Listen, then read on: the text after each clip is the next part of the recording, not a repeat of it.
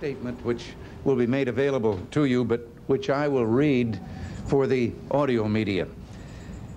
This morning at 7 a.m., the union representing those who man America's air traffic control facilities called a strike. This was the culmination of 7 months of negotiations between the Federal Aviation Administration and the union.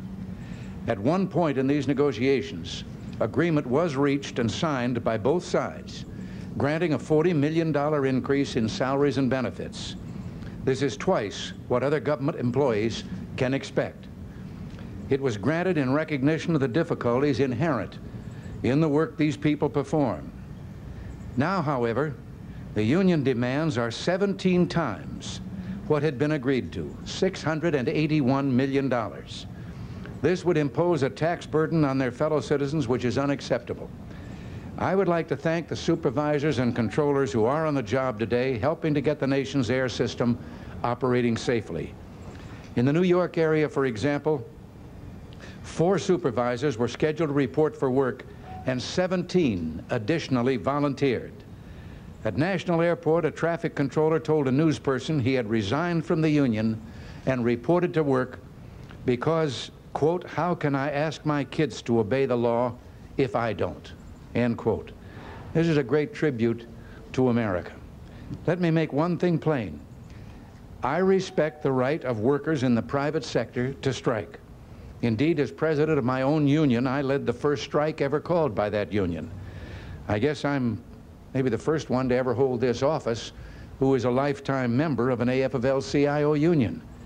But we cannot compare labor management relations in the private sector with government. Government cannot close down the assembly line. It has to provide without interruption the protective services which are government's reason for being. It was in recognition of this that the Congress passed a law forbidding strikes by government employees against the public safety. Let me read the solemn oath taken by each of these employees, the sworn affidavit when they accepted their jobs. I am not participating in any strike against the government of the United States or any agency thereof, and I will not so participate while an employee of the government of the United States or any agency thereof. It is for this reason that I must tell those who fail to report for duty this morning they are in violation of the law, and if they do not report for work within 48 hours, they have forfeited their jobs and will be terminated. End of statement. Mr. President, are you going to order any union members who violate the law to go to jail? Well, I have some people around here, and maybe I should refer that question to the Attorney General as to... Do you think they should go to jail, Mr. President, anybody who violates this law? I've told you what I think should be done. They're terminated. Well, as the President has said, striking under these circumstances constitutes a violation of the law, and we intend to initiate, in appropriate cases, criminal proceedings against those who have violated the law. How quickly will you initiate criminal proceedings, Mr. Attorney General? We will initiate those proceedings as soon as we can. Today? The process will be underway probably by noon today. Are you going to try and find the union $1 billion a day? Well, that's the prerogative of the court. In the event that any individuals are found guilty of contempt of a court order, the penalty for that, of course, is imposed by the court. What are you going to do about the usual strike part? How much more is the government prepared to offer them? That's yours. We think we had a very satisfactory offer on the table. It's twice what other government employees are going to get, 11.4%. Their demands were so unreasonable there was no spot to negotiate when you're talking to somebody 17 times away from where you presently are. We do not plan to increase our offer to the union. No circumstance. As far as I'm concerned, under no circumstance. Are you going back to the table? We will not meet with the union as long as they're on strike. When they're off a strike, and assuming they're not decertified, we will meet with the union and try to negotiate a satisfactory contract. What are you going to do about some idea how it's going at the airport? Relatively, it's going quite well. We're operating somewhat in excess of 50% capacity. We could increase that. We've determined until we feel we're in total control of the system that will not increase that. Also, as you probably know, we have some rather severe weather in the Midwest, and our first priority is safety. What can you tell us about possible decertification of the union and impoundment of its strike fund? There has been a court action to impound the strike fund to $3.5 million. We are going before the National Labor Relations Authority this morning and ask for decertification of the union. When you say that you're not going to increase the offer, are you referring to the original offer or the last offer you made? The last offer we made in present value was exactly the same as the first offer. Mr. Pauli asked me about 11 o'clock last evening if he could phase the increase in over a period of time. For that reason, we phased in over a longer period of time. It would have given him a larger increase in terms of where he would be when the next negotiation started, but in present value, it was the $40 million originally on the table. Seeking criminal action against the union leaders, will you seek to put them in jail if they cannot order these people back to work? Well, we will seek whatever a penalty is appropriate under the circumstances in each individual case. Do you think that is an appropriate? It is certainly one of the penalties that is provided for in the law, and in appropriate cases, we could very well seek that penalty. What's appropriate? Well, that depends upon the fact of each case. What makes the difference? Can I go back to my fine question? How much would you like to see the union fined every day?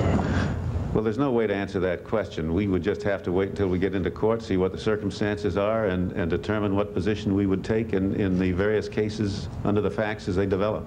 You won't go to court and ask the court for a specific amount? Well, I'm sure we will when we reach that point, but there's no way to pick a figure now. Mr. President, will you delay your trip to California or cancel it if the strike is still on later this week? If any situation should arise that would require my presence here, naturally, I will do that. So that would be a decision that awaits what's going to happen. May I just, because I have to back in there for another appointment, may I just say one thing on top of this, with all this talk of penalties and everything else? I hope that you will emphasize again the possibility of termination, because I believe that there are a great many of those people, and fine people, who have been swept up in this and probably had not really considered the result, the fact that they had taken an oath, the fact that this is now in violation of the law, as that one supervisor referred to with regard to his children.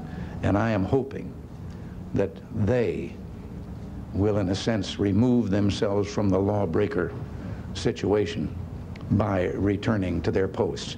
I have no way to know whether this had been conveyed to them by their union leaders, who had been informed that this would be the result of a strike.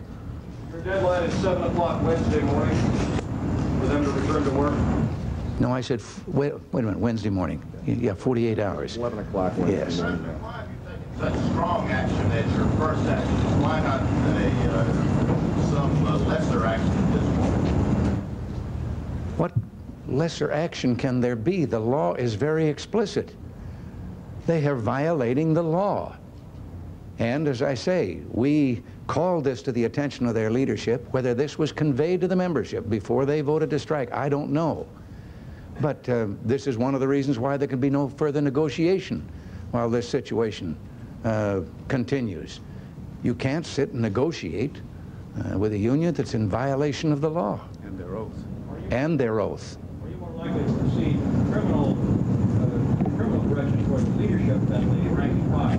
Well, that again is not for me to answer. Mr. Secretary, what can you tell us about the possible use of military air controllers?